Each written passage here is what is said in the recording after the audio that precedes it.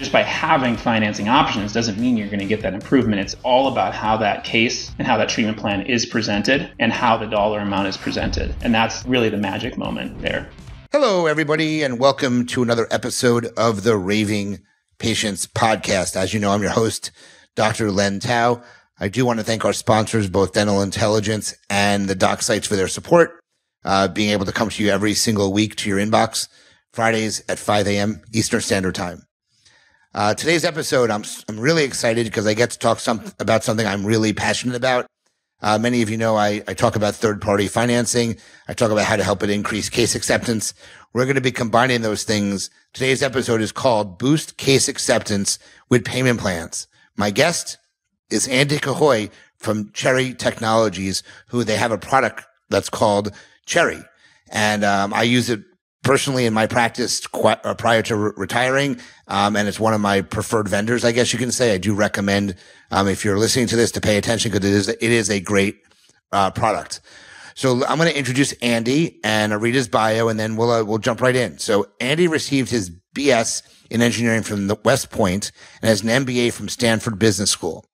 He spent over 5 years as an active duty infantry officer in the U.S. Army. He has been leading high performance teams for 10 plus years and now serves as a chief revenue officer at Cherry, a leading patient financing company for dental practices. So please welcome to the Raving Patients Podcast, Andy Cahoy. Andy, thank you so much for joining me today. Thanks so much, Len. It's a pleasure to be on the show. Appreciate it. So as I mentioned, I am a big fan of Cherry. I talk about it in all my sessions. They made it into my on-demand workshop called The Art of Dental Financing. So I am very familiar with it, and I'm glad we're going to be able to talk about it and inform other people about this great service to dental practices. So I think the first thing, I want you to do is kind of expand on your bio a little bit. Yes, you are Chief Revenue Officer at Cherry. So why don't we start off by you introducing yourself to a little bit greater extent and also expanding on exactly what Cherry does for practices. Absolutely. And thanks again for inviting me on the show here today. But yeah, like you mentioned, I studied chemical engineering in undergrad. I spent 5.5 years as an active duty infantry officer in the Army. Really enjoyed that time in my career. Pivoted to the private sector, and I used an MBA as a way to do that, to figure out what I wanted to do, but ultimately wanted to get into business and technology. I was at a different startup and a growth company for a number of years. Really enjoyed growing and leading our sales and operation teams there.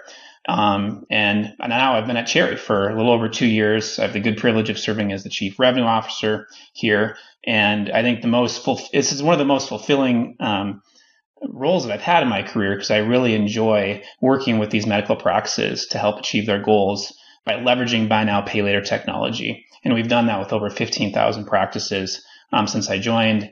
And we've seen a lot of growth. We've seen a lot of success. But more importantly, we've seen success in the practices. And that's what we're here for, right? So, but that's what we do is we are a buy now, pay later technology platform using buy now, pay later technology to help practices achieve their goals. And that's what Cherry does. Perfect. I think that's great. Obviously, as you know more than anybody, there is a very big or a very competitive marketplace we have there. A lot of people, a lot of different companies are in there. So I think the first thing I want to talk about is that patients expect some sort of payment plan in a practice. So can you shed some light on that, on your feelings related to that? Yeah, absolutely. I'm going to throw a few stats out at you here. So 47% of Americans, according to the Motley Fool in some recent research that they did, cannot handle a $500 emergency without worry. And then 57% of Americans can't afford a $1,000 emergency expense. And that's according to Fortune. So basically, and the takeaway here is half of the people out there have a significant amount of stress or worry when there's an out-of-pocket expense that's $500 to $1,000 or more.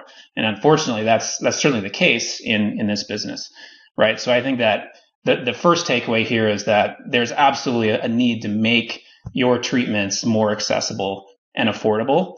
And then the other stat that I'll throw out there for you is, according to the Federal Reserve and some of the research, 24% of adults went without some form of medical care last year because they couldn't pay.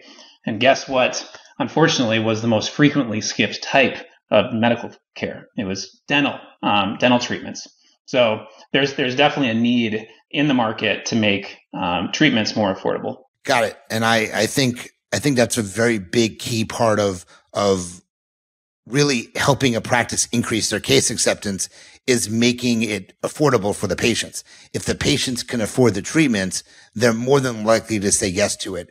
And offering some sort of payment option, okay, to them is certainly a big key in getting them to be able to say yes to treatments. So what are some ways that payment plans can help practices achieve their goals? Yeah, that's a great question. And what I like to look at, because there's a lot of other companies, in particular in technology, that have really figured out how to leverage payment plan technology for this exact use case, right? So if you look at anywhere else these consumers are, and these are the same consumers that are your patients, right? They're used to using payment plans elsewhere, right? So if you go on the Apple website and you're looking for a new iPhone, for example, and you go to that iPhone page, what it'll say is it's $1,296 today, or it's as low as $54 a month, right? You see that on Amazon, on their product pages. You see that on Peloton, where it'll say it's $2,700 today, or it's as low as $63 a month. And the reason that they do that is that studies show that by presenting that full price alongside a monthly amount, that technique alone will increase conversion rate by about 25%. It also increases the average ticket size, which that's a little bit of a different, application to our business, but that is kind of full treatment acceptance, right? So not only does the likelihood of full treatment acceptance go up when you do that, but the likelihood of getting that case accepted in the first place also goes up. And I think that's really the insight. And bringing that same technology and methodology into the dental practices is what we do best. Yeah, it's amazing to me. Everywhere you turn, it's always presented the way you present it, which is this is the pay in full price. This is the pay the monthly price. And that's why we call it, it's almost like layaway, but you're getting the product up front, but you're taking months to pay it versus traditional layaway, which is you have to pay them before you get the product. Yeah. And the last thing I'd mention that before we get into more goals that we hear, our payment plans, even though that is a big use case, is making it more affordable. That's actually not the only use case, right? A lot of consumers prefer this payment option now out of convenience. And these are folks that could afford to pay out of pocket, right? So it's also good to remember that payment plans are not always about affordability for every patient. And it's often most helpful for the patients that don't need it, right? And for those patients, offering 0% really is a perk, right? Like it's a perk of visiting your practice to offer true 0% patient-friendly, healthy options, right? And it's a great way to retain those valuable patients and enhance their experience. I agree with you 100%.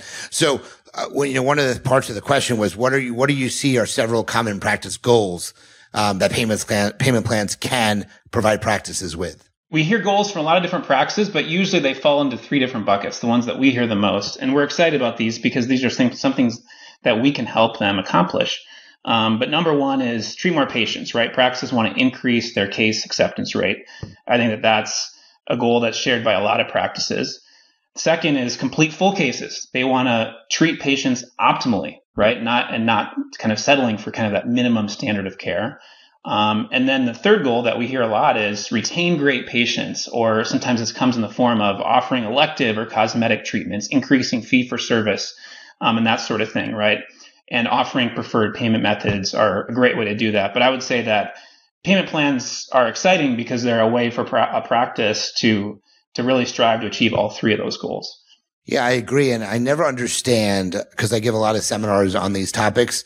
Even when I talk about marketing, I get into case acceptance eventually. And one of the biggest, reasons why I don't think a practice has case acceptance or as high as they could have is because they don't offer third party financing. And I would say there's always a couple outliers in the room that don't offer it. And I'm always surprised to hear why. Most of the time it's based on, my doctor doesn't think our patients need it, which I think is ridiculous, but they also say that they don't want to pay the merchant fee for it. Another reason I hear is that their patients only like to pay cash. So it's just really interesting to see. I recommend every single practice offers third-party financing every single time. Because I remember in my own practice, I had millionaires who wanted to use third-party financing, even though they had the money. And I had people who have no money to rub two nickels together, but they still want to get treatment done. So you want to offer it to them as well. So I always think that's a very interesting conversation when you talk to practices as to why they don't want to offer it.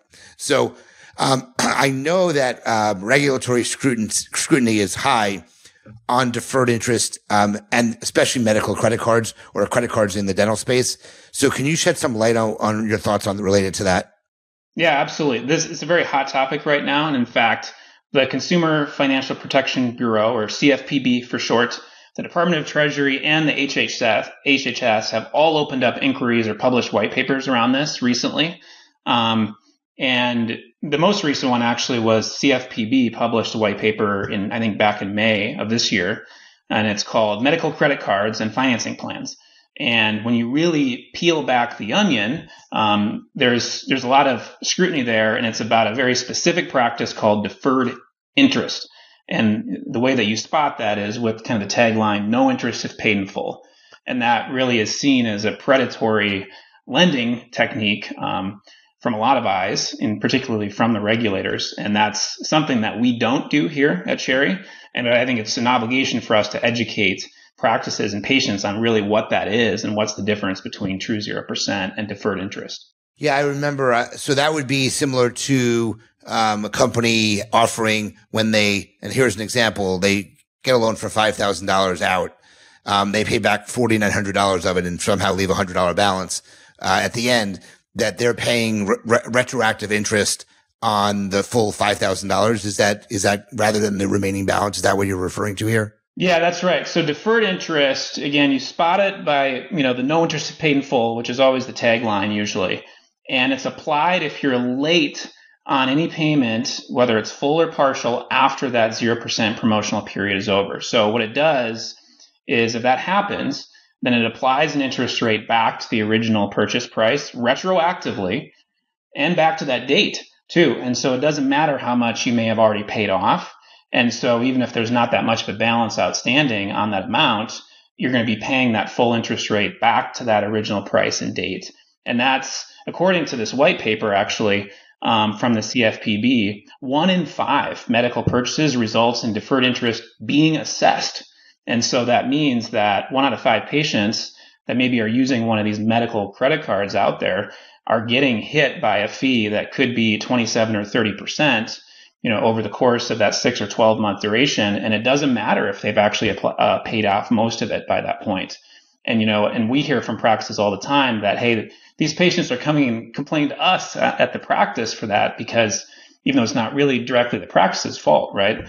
It's just that's where that patient maybe opened up that credit card. And that's a tough practice experience to deal with that patient. And it happens a lot, according to the CFPB. I've been offering care credit in other companies for a very long time in the practice. I had up to 8 credit financing companies that I've used. And I got to tell you, I'm not their financial advisor, but I definitely discussed with the patients when they took out the card that you need to pay this back in a timely fashion. If you don't, you're going to be hit with credit cards. I thought it was my obligation to have that discussion with them, because a lot of times they were looking at me for assistance in helping them be able to afford it. And if I felt I had to offer it and push them that direction, I wanted to make sure they knew everything that was involved when something like that came about. So I certainly understand that. And I want to share with you a recent experience I had. So there's a company who was in dental and is no longer in dental. I don't want to call the company out, but I actually had to get some work done on an air conditioning unit in my house. And the company used that I bought from is this company that used to be in dental, no longer in dental now. And I'm a very happy third-party financing in my personal life. If I can get no interest, I'd rather pay it off over time instead of taking money out all the time. So I use them for whenever I can. I bought a couch, I did no interest. I bought furniture, no interest. So I had to buy this upgrade to my air conditioning. I went on no interest. And I set it up automatically. Once I get the information, I go online and I make it auto pay for the time that the no interest. So if it's 6 months and it was, $6,000, $1,000 a month for 6 months. Okay. So I have 0 owed at the end. So I'll never pay interest on it. And what I thought was really weird was I set this up the day I got the card. I set it up online, changed the amount to auto pay. and didn't pay attention to it. I just assumed it was paying. The 3 payments went through and they took out the minimum amount of money. And I went ahead and I went back in, I changed it again. And the next month they wanted to take out the minimum amount of money. So something was funky about that. I have no idea. I called the company, said they better make sure that it's paying this amount each month. And then yesterday was the first time the payment came out with the actual amount of money that I asked for from the very beginning. So I don't know what was going on with that company, but that's very predatory because they obviously want me to pay interest. And if I wasn't paying attention, I'd end up with this huge interest bill at the end of the 12 months that I have the loan for. Yeah, and unfortunately, whether it actually happens that way or not, right, there's kind of an incentive for the company to want to trigger that deferred interest because that's the only way that they're, maybe making something on that. But I think that the other thing that this Consumer Financial Protection Bureau mentioned in the white paper too is that, the APR of a typical medical credit card could be in that 27% to 30% range. Whereas right now, I think the average credit card in the US is like 21 or 22%. So they actually made the argument in this white paper that most patients are better off just putting it on a regular credit card than they are, using a medical credit card, which tend to trigger for a lot of patients and are actually quite a bit higher. So I think one of the questions that people who are listening to want to know, and it wasn't in our list of questions, but I think I can ask you this with that and you can answer it. What makes Cherry different than some of the other third-party financing companies in the dental space? So we don't do deferred interest, and that's actually an important thing to us, right? Like we are in the business of helping practices and helping patients, and we just don't think that that's in the business of helping patients. And so we do what's called true 0%, right? And so that means that if in our scenario, a patient doesn't make their payments on time, we would assess interest only starting on that date and on any remaining amount. Whereas again, a deferred interest offer would go back to the original purchase price and the original date. And so that's something that we do very differently. We really feel that that's the right thing to do. And, we think it's our obligation to help educate our dental providers and patients out there that there are better options out there than those no interest if paid in full options. Got it. The other thing I would like you to touch base on, I talk about this in my seminars that I give, which Cherry is included, is you kind of have a unique or a style for the office to get the patient approved is a little bit different. You use some technology. You have an easy to use, text message that you send out. Can you just talk about that? Something that I really think makes Cherry different is the application process. Yeah, that's absolutely one of our, secret sauces, if you will, is a really fast application. And obviously we want to make sure that those treatment coordinators and the folks at the front desk can have more time to do their actual jobs instead of work on financing and payment plan as a part-time job, right? And so as a part of that, we don't do hard credit checks, and we'll probably get into that in a little bit too, but it's also just a really fast and easy application, 60 seconds or less. And, it's a great, what we call a first peek option, right? Take a peek with Cherry first to see what the patient has for options, because there's just literally no downside in doing so. And it's fast. Got it. Okay. Thank you for clarifying that. And you kind of led us into that direction. There obviously is companies that are hard credit checks and there are companies that do soft credit checks. So can you talk about the difference so people who are listening and watching can actually understand what they're actually getting when they get a soft credit check versus a hard credit check? Yeah. So the first thing I'd mention is that we don't do hard credit checks here. At any point in the process, we only do soft credit checks. There are some companies that don't do hard credit checks at first, but then if you end up opening a balance or opening the medical credit card, then you do get a hard credit check, right? And most of the time when you're opening up a new credit card, and that includes a medical credit card, it almost usually or always results in a hard credit check. They show up on a credit report. Soft credit checks do not show up on your credit report.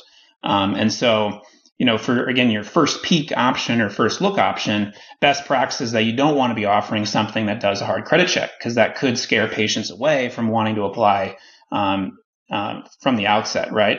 But by kind of assuring that it's a fast and easy and it's like just a really quick peek to see your options, we can reassure the patient that there truly is no downside in applying, and it's really just a quick look to see your options. Got it. And in general, the other companies that are pretty well known in the industry, are they also soft credit checks? Is there a combination, or is there a wide variety of what these companies doing? Is that something more unique to what Cherry offers now? So where do you stand on that answer? I think it is unique to us. Like we only ever do soft, and at no point in the process do we do a hard credit check. So you just got to ask the company, any other company that you're working with, if and when they at any point in the process do a hard credit check. I think that's something that you'll need to ask, because there are definitely companies out there that maybe they say it's not a hard credit check to apply, but then if you end up opening a balance, then they will do a hard credit check at that point, potentially, right? So, but it's good to ask those questions of any prospective financing provider. Got it. Ultimately, the reason why an office would use a product like Cherry or other third-party financing is really to make it easy for your patients to say yes to treatment and boost case acceptance. That's ultimately the goal, in my opinion, of using one of these products. Okay. So can you talk about what you've seen in dental? I know you're in other industries as well, but what you've seen in the dental space when it comes to using a product like Cherry to boost case acceptance. Yeah. And first I would say, hey, there's a lot of value in measuring case acceptance in the first place. You mentioned Dental Intelligence. I know that they publish studies of case acceptance, and according to their studies, the nationwide average, I believe, is around 29% for same day treatment dollar acceptance. And they also published a number, which is, I believe, 40% for overall treatment dollar acceptance. And so what that means is it's a good number to measure, first of all, but it means that there's opportunity to move that number up, right? Like it's pretty low, honestly. So there's a lot of work that a dental practice can do, and they can partner with us or use other tools to help get there. But it's a valuable metric to measure. And again, I think this, and we'll get into a few other things here too, but I think the number one takeaway that studies have shown really moves the needle the most in treatment acceptance is presenting that full treatment price alongside monthly options in terms of actual monthly dollar amounts. And again, that's different than saying, hey, your full treatment price is $1,400, and then like waiting for the patient to react or to ask, oh, do you offer financing, right? Like that's actually not the technique to get the case acceptance. Just by having financing options doesn't mean you're going to get that improvement. It's all about how that case and how that treatment plan is presented and how the dollar amount is presented. And that's like really the magic moment there. When I give my workshops and courses, I actually recommend a different way of presenting that overall. I don't like starting off with the actual full cost of treatment. I think sometimes you're going to end up with sticker shock potentially. And you may, if a patient hears something and they're not interested right away, even offering them financing, you don't have a chance of closing the case. So what I actually discuss is I actually recommend figuring out what the total is, but breaking it into 24 months. And if they qualify, no interest payments. And you tell them that. So just as an example, if it's $7,200, okay, that's $300 a month for 24 months. So I would say to them, well, we can get you your treatment started. It would cost $300 a month for 24 months, no interest financing if you qualify, as an example. Yeah. You haven't given them the cost of $7,200. And unless they're really good at math, they won't know that right away. Versus saying, let's say they thought treatment would only be $5,000. Okay. And you tell them it's $7,200. So that may be some sticker shock. Okay. Yeah. So I prefer doing it the way I just recommended, which you say it's $300 a month for 24 months and see what they say. And then they may say, I don't need to use financing. And then you can know you need to move away from that. Yeah. But that's how I recommend presenting it to the patients. Yeah. I'm curious your thoughts on that. Len, you were ahead of your time going that direction, right? But that's right. I mean, at the end of the day, what you need to do is you need to get monthly dollar amounts in front of the patient. And that's true for any time you're presenting an out-of-pocket cost, actually, right? So like you hit the nail on the head there. Absolutely. I mean, there's a few different ways you can do that, right? But the key thing is to make sure that's part of the practice workflow, to make sure that you're putting monthly options, actual monthly dollar amounts in front of every single patient when you're presenting that treatment plan. And you were all over that, right? So I think that's a great technique. And I was the financial person in my office when I ran it. Nobody else talked about money. I was that person. So I was very successful in getting patients to accept treatment because of the way I presented, which is what I teach all over the place, because most dentists don't do it themselves. They bring someone in the room, and that person has to be really well trained in how to get the patients to say yes to treatment. So I'm curious, Andy, is there anything else that you wanted to cover before we move into our Q&A, my lightning round Q&A, and then towards the end we'll get information on how people can reach out to find out more information about Cherry? Yeah, maybe one or two more things, right? Like one question that I typically get asked quite a bit is, why are payment plans any better than a credit card? And I think that's a really good question. One thing is that some patients or a lot of patients can get a 0% option with a payment plan, right? And they can't get a 0% option for 6 or 12 months with their existing credit card. So it can just be a perk of going to your practice, right? And there's a lot of patients that will enjoy that and appreciate that. Some patients don't have credit cards. Some don't carry them with them, right?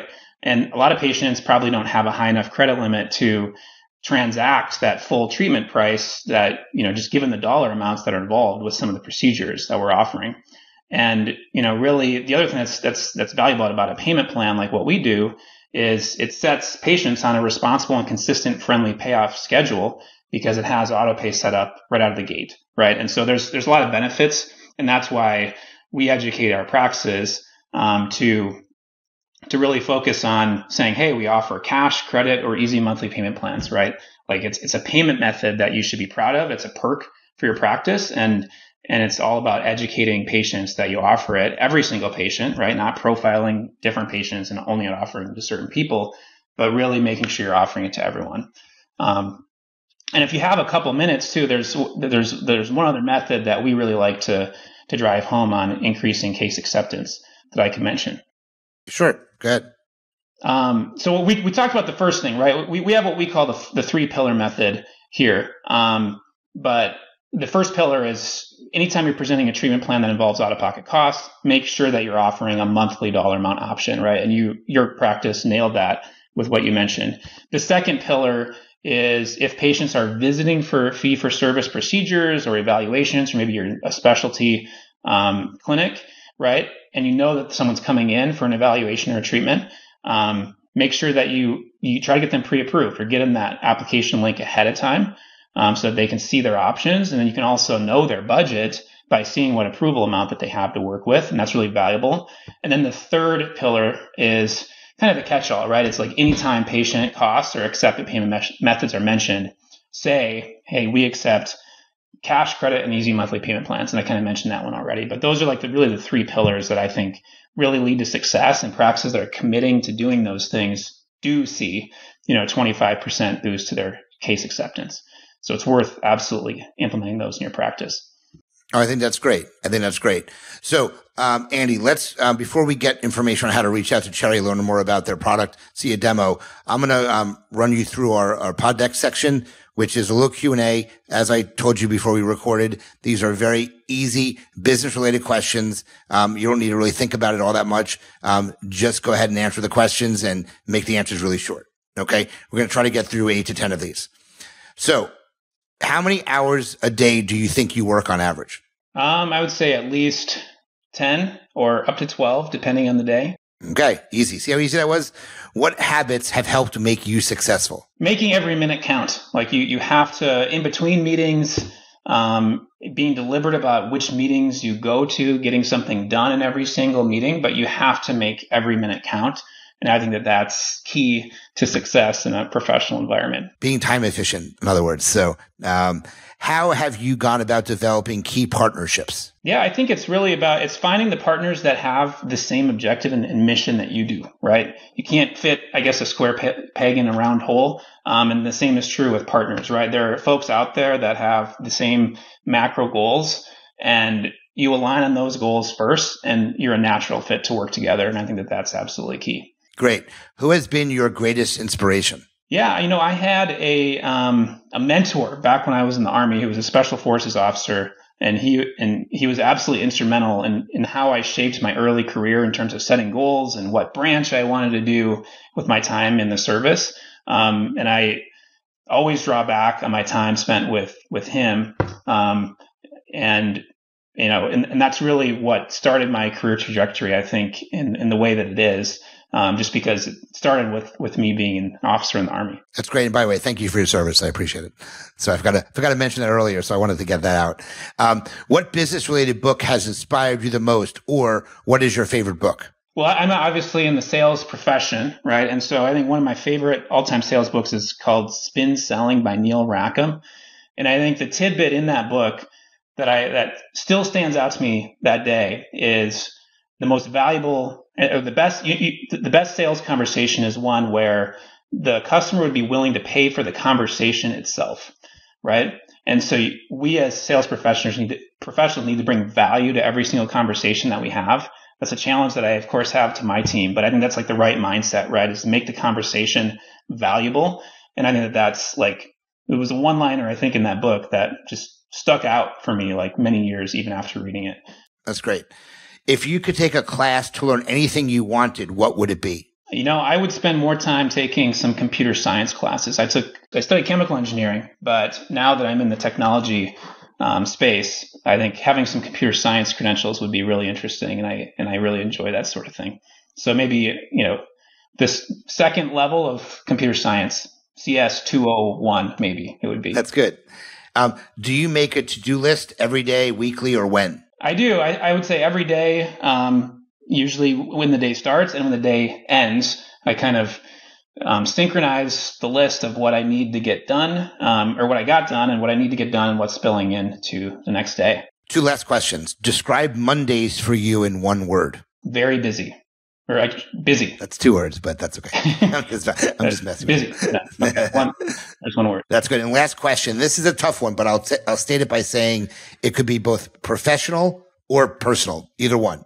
What is one subscription you cannot live without? Salesforce. Salesforce has been a great tool for our company, and we've built a lot around it, and we leverage it to hopefully its fullest, and we learn something new about it every day. That's great. So, Andy, I know one of the questions I was going to ask you was, talk about interest rates, talk about merchant fees. But I know that you would rather have somebody set up a demo or a call with someone at Cherry. So can you give the listeners, viewers, the information on how they can do that, please? Absolutely. We would welcome the opportunity to dive into more detail than this presentation with you and your practice. The place to go is withcherry.com/TAU. So it's withcherry.com/TAU. And that would be a place for you to go book a demo with one of our product experts. Takes about 20 or 30 minutes, and they'll go through all of the different plans that we offer. And the reason I can't really quote fees is because it really depends on how long you want to offer 0% to your patients and that sort of thing, right? So we'll really go through those goals and see what goals you have and see how payment plans can help get you there. So again, withcherry.com/TAU. It's the place to go. Any final thoughts before we end the podcast, Andy? Thanks so much for your time today, and hopefully we'll see you on the other side of the conversation with your practice and seeing how Cherry payment plans can be a tool to increase your case acceptance. Well, this was great, Andy. Thank you so much for joining me today. Guys, if you want to learn more about Cherry, he gave you the information. It's withcherry.com/TAU, my last name. Set up a call with one of their team members to learn more about how it can help. If you like the episode, please share it. Please let your colleagues know. Please like us. Please promote it. Do whatever you can. Subscribe. This is great. I love coming to your inbox. I want to thank the sponsors, both Dental Intelligence and the doc sites, for their support. And as always, as I end my webinars and seminars and podcasts, remember, your reputation matters. Until the next episode, Andy, thank you so much for joining me today, and we'll talk to everyone soon.